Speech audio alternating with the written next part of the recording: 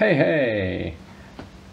This is a TiVo from 2009. It was a refurb that we got. Been working really well, but it just kind of stopped.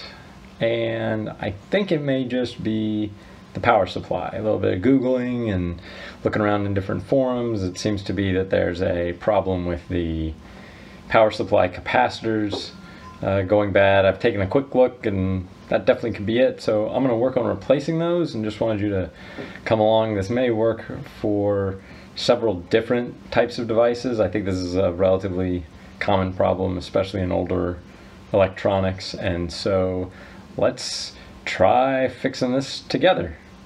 So the first thing we need to do is take the cover off. There's just a bunch of little screws. You don't have to take off these ones for the exhaust fan, but the rest of them come off. It was a little hard to jimmy that off. Now let's take a look inside. What you can see here is the power supply that comes in, because the power goes in there.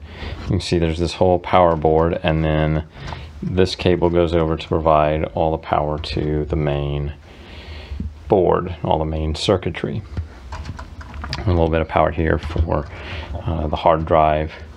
You can see those yellow cables there going to that. So there's definitely a little bit of output power coming from this thing. If you look at the capacitors on here, most of them are nice and flat, but right here it's kind of hard to see, but a few of these are actually kind of bulging. So this one's feels pretty flat. These are all bulging, and there's even that little bit of something that might be something seeping out of the capacitor. So the plan is that I will replace at least, I think I'll start with these 3 bulging ones, and then maybe the other 2 that are like that. And if those 5 don't solve it, then there's this 1, 2, 3, 4 that are left. And people have said if they replace all 9, it works, but other people have not had to replace quite all 9. So I'm going to start by just replacing a few of them, and we'll see what happens. This is sped up a lot, but what you're seeing here is heating up the capacitors from the underside where they make the connection to the board. And after heating them up, it loosens the solder, basically softens the solder, and you can start to kind of wiggle them free and pull them out. There's several different capacitors here that I'm doing this on, those 3 that were bulging basically.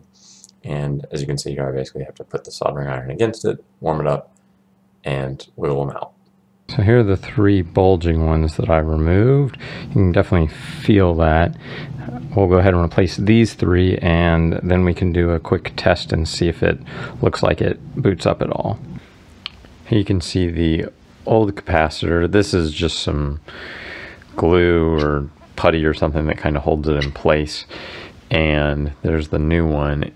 It may be still hard to see how this one's bulging on top, but you can definitely feel it on there. So these are the same size. You can see they're 10 volt rated, 2200 microfarad, and I will now try to run those through the holes that these were in and get them soldered on.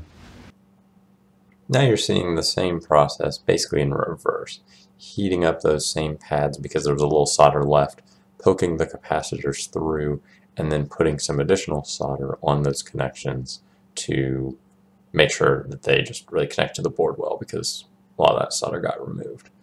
So we're using some of the solder that's there, but mostly heating it up and pushing the capacitors through, and then trimming off those long leads. So here they are, all back installed, and you can see those 3 have been replaced. See, there are little gray tops, and all the original ones have these yellow tops, except for this one that's blue for some reason. That's pretty good. Let's go see how it looks and works with those 3 replaced. Okay, here we go. Let's see. Well, the light's on, no crazy flashing lights, and we're getting the TiVo welcome message.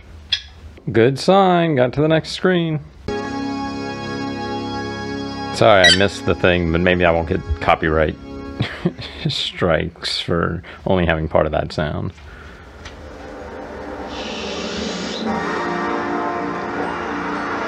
And there's a little TiVo guy. And there it is. Got the TiVo working again, replacing 3 capacitors. And I think they were less than $1 each. Obviously the shipping was more than that. So I think that it would be best to replace all 9 of those, but I'm not going to worry about that right now. I'm going to let it just work. Maybe I'll do that this weekend, go back in and replace a few more, replace the rest of them maybe, just so that the old ones are just gone completely, and then that way it should be good to go for a very long time. Like I said, got this back in 2009. So it's already gone 11 years. Don't know how many more it'll go. Works okay. It's not 4K, but it is high def. Records a lot of stuff. We've been using it for a long time, obviously, and like it. And the new ones are cheaper and maybe a little better, but for basically $3 plus shipping, I got this one working again. And for about $20 all in, I can replace all those capacitors and probably get a lot more life out of it. If you've got an old TiVo or maybe just an old TV or something that goes out, you might want to check those capacitors. Look for the ones that are just a little bulgy compared to the rest, and definitely replace those. Well, take care. I'll talk to you later.